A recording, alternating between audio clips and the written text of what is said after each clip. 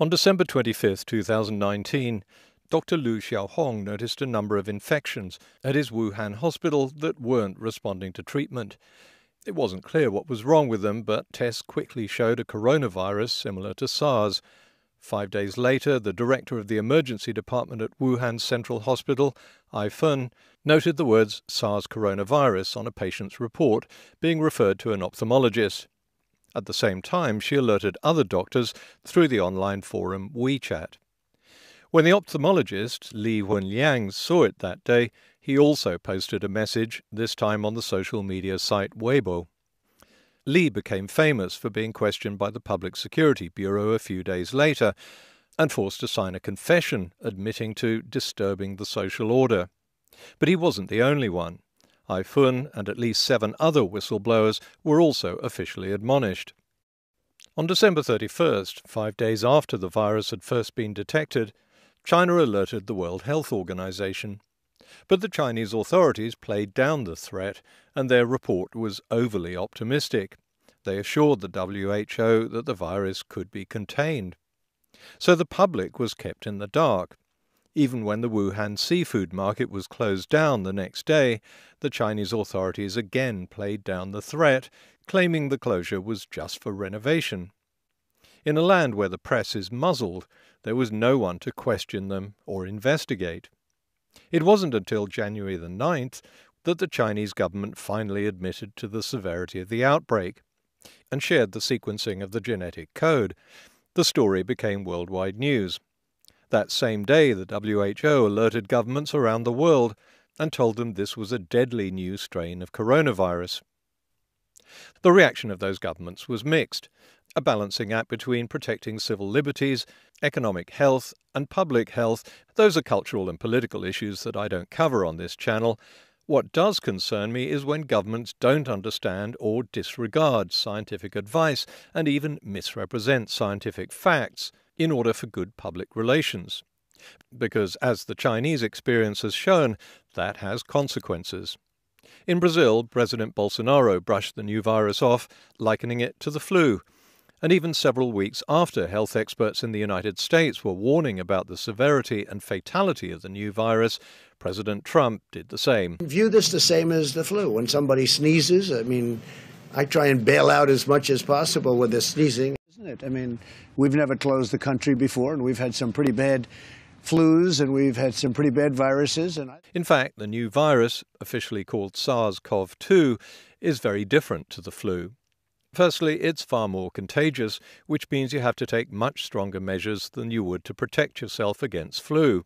Secondly, the flu has been around for a long time, so people have built up a large degree of immunity to it.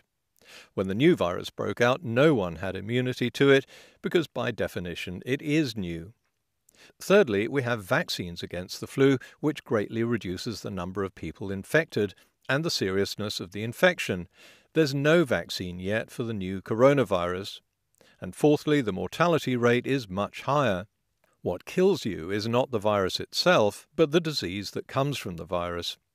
So while the official name of the new coronavirus is SARS-CoV-2, the disease it causes is called COVID-19. President Trump made the argument that far more people are killed every year by the flu than have been killed by COVID-19. So, does that mean the flu is more deadly than COVID-19? No, of course not. Comparing the number of deaths from COVID-19 at the start of an epidemic after just 1 month with the total annual number of deaths from flu is not comparing like with like. That means it's not science and it's misleading. Talked about the flu and in comparison to the coronavirus. Flu has a fatality ratio of about 0.1%. Correct. So far. And the flu is higher than that. The flu is much higher than that. No, it isn't. The reporter, who happens to be a doctor and a medical correspondent, got the figure right. Influenza has a death rate of about 0.1%. And COVID-19? For today, the global death rate at 3.4%, and a report that the Olympics could be delayed. Your reaction to that? Well, I think the 3.4% is really a false number. Now, this is just my hunch. No, the figure is correct because it's simple maths. The number of deaths at the time of the study divided by the total number of reported cases. That's the number of people who've tested positive. It's known as the case fatality rate, or more colloquially, the death rate. This was explained when the figure was given. Globally, about 3.4% of reported COVID-19 cases have died. So it depends on the number of people being tested. A lot of people aren't tested because they're asymptomatic. In other words, they develop very mild or no symptoms and may not even bother contacting a doctor. If everyone who actually contracted COVID-19 was tested and counted, the case fatality rate would be lower. Researchers estimate that's around 1%. The death rate also depends on demographics because it's dramatically higher in older people and those with underlying health conditions. So the figure will vary from population to population. The president shouldn't be relying on hunches to guess at these crucial figures. He should be listening to experts who can explain what they are and what they mean, like epidemiologist Dr. Anthony Fauci, who had no trouble explaining it to members of Congress. If you look at the cases that have come to the attention of the medical authorities in China, and you just do the math is about 2%. If you look at certain age groups, certain risk groups, the fatality is much higher. But as a group, it's going to depend completely on what the factor of asymptomatic cases are. So if you have asymptomatic cases that are a lot, it's going to come down. What we're hearing right now on a recent call from the WHO this morning is that there aren't as many asymptomatic cases as we think, which made them elevate, I think, what their mortality is. You know, as well as anybody, that the mortality for seasonal flu is 0.1%. So even if it goes down to 1%, it's still 10 times more fatal. So if the president isn't taking the advice and accepting the figures of his own experts, where is he getting his flu comparisons and erroneous figures from? Well, I'm no expert on his movements, but I do know he spends a lot of time watching Fox News, where he would have heard this. Some years, tens of thousands of people die from the flu. Every year people die from the flu. It's a virus, like the flu. It actually can be mistaken for the flu. The president also came up with another suggestion. You know, a lot of people think that goes away in April with the heat, as the heat comes in. We're in great shape, though. And you know, in April, supposedly it dies with the hotter weather. Looks like by April, you know, in theory, when it gets a little warmer, it miraculously goes away. I hope that's true. What theory is that? Trump certainly didn't get that from his scientific advisors or from any experts, because there's no evidence for it at all.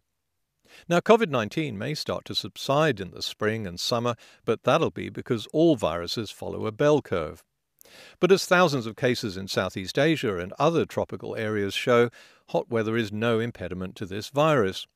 So where does the myth come from? Of course, it's our old friend, the Internet.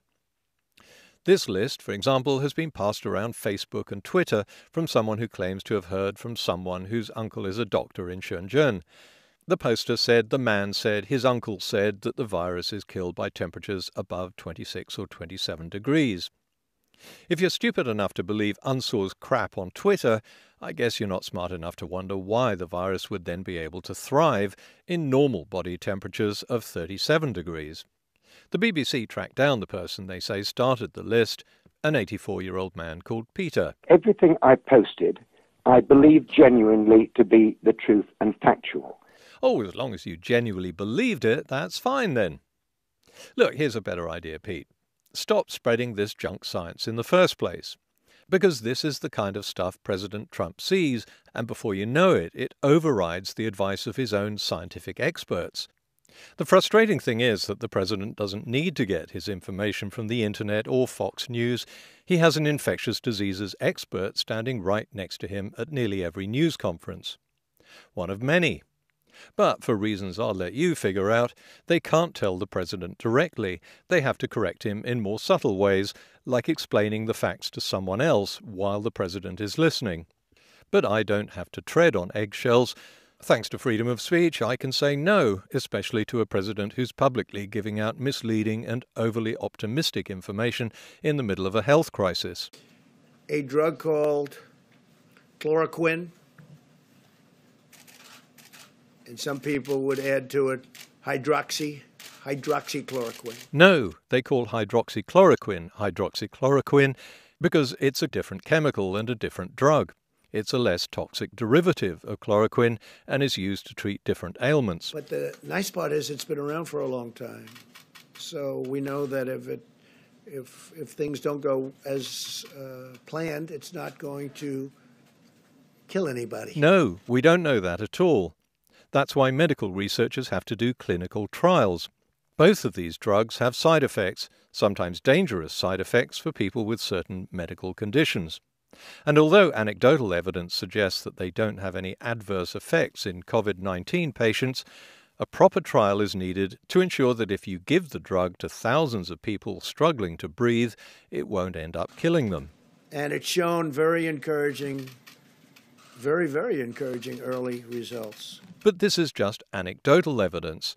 Doctors need to know what the side effects are, how much will be effective, and over what period of time. And we're going to be able to make that drug available almost immediately. No, you won't. At the time of the press conference, it's only available to urgent cases and people involved in clinical trials.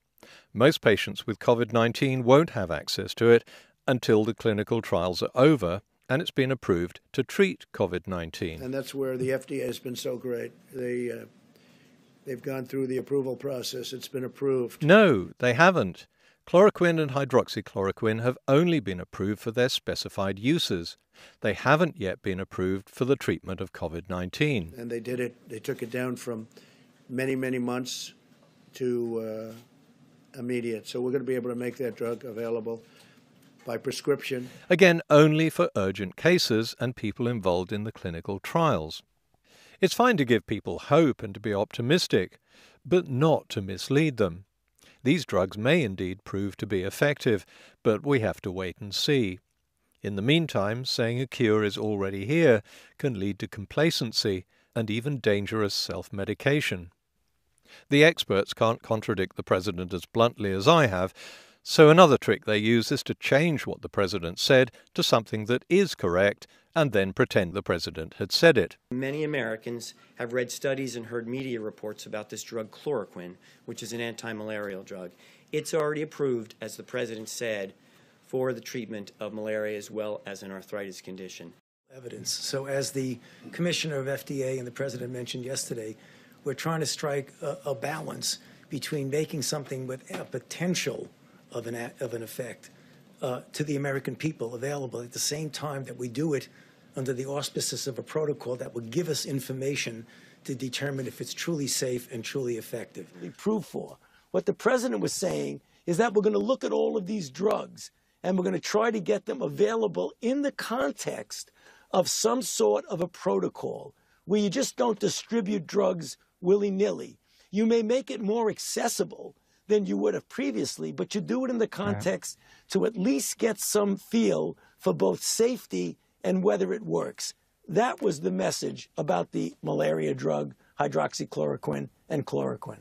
In a candid interview with the journal Science, Fauci admitted that he had to walk a fine line. The question was put to him. Trump keeps saying that the travel ban for China, which began 2nd of February, had a big impact on slowing the spread of the virus to the United States, and that he wishes China would have told us 3 to 4 months earlier, and that they were very secretive. It just doesn't comport with facts. Fauci said, "I know, but what do you want me to do? I mean, seriously, John, let's get real. What do you want me to do?" And then the question, you're standing there as the representative of truth and facts, and things are being said that aren't true and aren't factual. Fauci said, "The way it happened is that after he made that statement, suggesting China could have revealed the discovery of a new coronavirus 3 to 4 months earlier, I told the appropriate people, it doesn't comport because 2 to 3 months earlier would have been September. The next time they sit down with him and talk about what he's going to say, they'll say, 'By the way, Mr. President, be careful about this and don't say that.' But I can't jump in front of a microphone and push him down. Okay, he said it, let's try and get it corrected for the next time."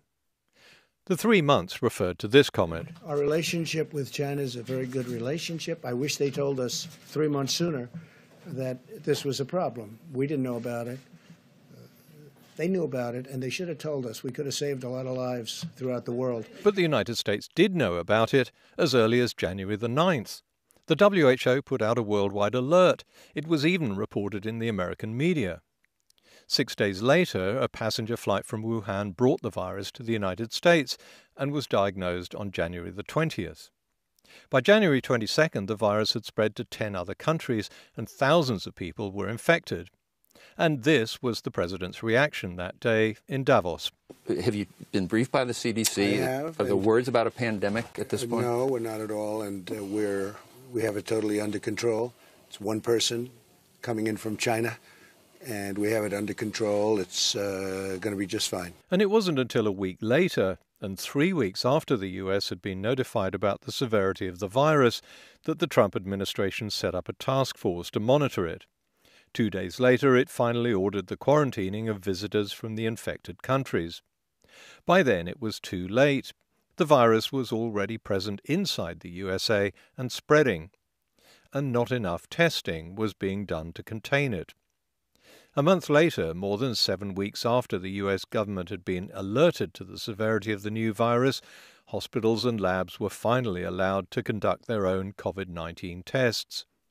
In the meantime, attempts to minimize the outbreak continued, completely contrary to the science and to the medical advice being given. We have it totally under control. It's one person. We think we have it very well under control. We pretty much shut it down, coming in from China. And I think the numbers are going to get progressively better as we go along. We have it very much under control in this country. People are getting better. They're all getting better. The coronavirus, which is very well under control in our country. And the 15 within a couple of days is going to be down to close to zero. Because of all we've done, the risk to the American people remains very low. The coronavirus, you know that, right? Coronavirus. And this is their new hoax. We're talking about very small numbers in the United States. Our numbers are lower than just about anybody.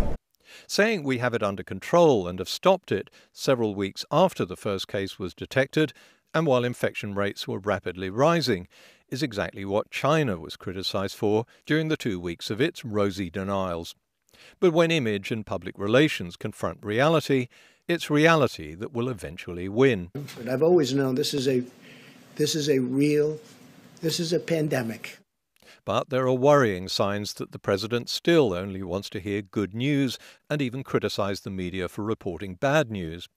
One of his first actions after appointing Mike Pence's response team at the end of February was to muzzle health officials. Dr. Fauci was told he had to get clearance through the vice president's office before talking to the media. I don't really care if I get in trouble for speaking to the media. I want people to know that this is bad. People are dying. We don't have the tools that we need in the emergency department and in the hospital to take care of them. And it's really hard. The frustrating thing about all of this is it really just feels like it's too little too late. Like we knew it was coming. What do you say to Americans who are watching you right now who are scared? I say that you're a terrible reporter. That's what I say. I think it's a very nasty question, and I think it's a very bad signal that you're putting out to the American people. The American people are looking for answers, and they're looking for hope. That's really bad reporting. No, the answer to that very sensible question should be, I want to reassure Americans who are scared that we'll get through this. You don't need to be scared, but you do need to be cautious. Follow the medical advice. If we do those things together as a nation, we'll get through this more safely and more quickly. In other words, you give people hope by being honest with them, not painting a false picture of the science and then blaming the press for not doing the same. Because science is about reality. It deals with the way things really are, not the way we wish they were, or hope they'll be, or think they ought to be. Reality doesn't change depending on your nationality or your religious, political, or ideological position. When people are forced to choose between believing a politician they like and a scientist they don't know, they'll often go with the politician and reject the science. That's why only 40% of Republicans who trusted the president thought the worst was yet to come, as opposed to 80% of Democrats. And here's the problem with that. When people believe their president's claim that the virus is no worse than the flu, and it's already been stopped, and they see him shaking hands and holding rallies, they become complacent. They lose any concern about catching it or passing it on. If I get corona, I get corona. At the end of the day, I'm not going to let it stop me from partying. Fortunately, Fox News has recently changed its tone. It's a virus like the flu. It actually can be mistaken for the flu. We are facing an incredibly contagious and dangerous virus. Tens of thousands of people die from the flu. Every year people die from the flu. We're fighting an invisible enemy, and now slowing the spread is crucial. It is key. No, the time to slow the spread of the virus was crucial and key as soon as the first case was detected in the United States. Comparisons are often made with South Korea because South Korea and the United States both had their first case of the virus on the same day, January 20th. The South Korean government didn't pretend it had contained the virus, didn't question the medical advice, and assumed that the number of infections wouldn't rise. It took action. Within 2 weeks, it had begun mass testing. It followed WHO guidelines, tested people who were at risk, got test results quickly, quarantined them if they tested positive, tested people who came into contact with those who'd tested positive, and then quarantined them if they tested positive. In just 7 weeks, the South Korean health authorities had tested 290,000 people without the need for a national lockdown. In the United States, during the same period, only 60,000 tests had been performed, even though the population is 6 times larger, and it took much longer to get test results. The idea of anybody getting it easily, the way people in other countries are doing it, we're not set up for that. Do I think we should be? Yes, but we're not. Nobody knew there'd be a pandemic or an epidemic of this proportion. Nobody's ever seen anything like this before. But of course, that's not correct. Less than a year into his presidency, Foreign Affairs magazine warned that a pandemic could strike and that the Trump administration may be woefully unprepared. 3 years into his presidency, Trump should have read, or at least been briefed, about an intelligence report assessing worldwide threats, including the fact that the world was vulnerable to the next flu pandemic or large-scale outbreak of contagious disease that could lead to massive rates of death and disability. The previous administration set up a pandemic response team to prepare for just such an emergency, but in 2018 the Trump administration disbanded it. The head of the response team, Timothy Zima, had to resign, and members of the team were absorbed into other units within the National Security Council. Many experts warned that the move would leave the United States dangerously exposed to any pandemic. This isn't 2020 hindsight. It was written 2 years before the current pandemic. The White House proposal is threatening to claw back funding whose precise purpose is to help the United States be able to respond quickly in the event of a crisis, said Carolyn Reynolds, a vice president at PATH, a global health technology non-profit. It seems to actively unlearn the lessons we learned through very hard experience over the last 15 years, said a senior policy fellow at the Center for Global Development. These moves make us materially less safe. It's inexplicable. So why did the Trump administration do it? Well, you'd have to ask the president. My first question is, you said that you don't take responsibility, but you did disband the White House Pandemic Office, and the officials that were working in that office left this administration abruptly. So what responsibility do you take to that? And the officials that worked in that office said that the White House lost valuable time because that office wasn't disbanded. What do you make of that? Well, I just think it's a nasty question because what we've done is, and Tony had said numerous times that we've saved thousands of lives because of the quick closing. And when you say me, I didn't do it. We have a group of people. I could ask perhaps my administration, but I could perhaps ask Tony about that because I don't know anything about it. As I said at the beginning, not every country has managed this crisis well. That's politics. And every country has had its share of McExperts, including my own. In spite of all the money spent on education, we revert to hysteria and alarmism. We now seem to be facing the health version of global warming. Exaggeration in almost everything. The thing is, most governments ignore these amateurs and prefer to go with professional, scientific advice when it comes to issues of science. There'll inevitably be snafus and incompetence in response to any crisis.